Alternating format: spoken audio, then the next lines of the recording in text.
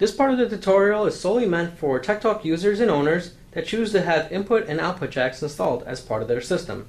At this point, you should be familiar with your system and how to replace the batteries properly, record and play back a message from any cell and any level. The TechTalk system is designed to be activated by having the user directly press on a message cell. But what if the user does not have the ability to do so? Or they need the device to actually activate another item, like an adapted toy or an environmental control unit. This is where the input and output jacks come into play. Let's go ahead and take a look at where they're located on the device. You're going to pick the device up and face it towards you. On the top panel, you'll see that the input and output jacks is actually located between the volume control switch and the level select. The input jacks are along top, labeled J1 through J4, and the output jacks are along the bottom, labeled J5 through J8.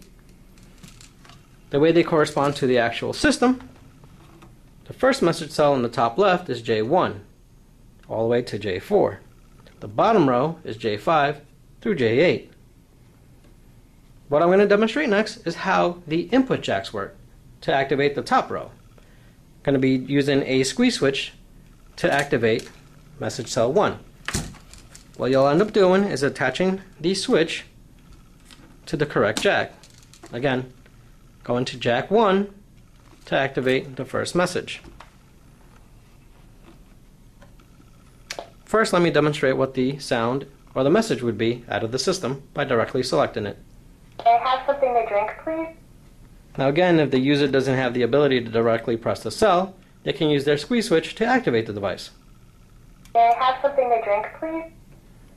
And that would be how each one of the message cells could be activated via a switch. As far as the output switches are meant for the bottom 4 messages. These have to be directly selected to activate another item. For example, the user might have an adapted toy connected to the system to J5. When they actually press this message cell, it'll speak the message and activate the device. And that is simply how the input and output jacks would work on a TechTalk system.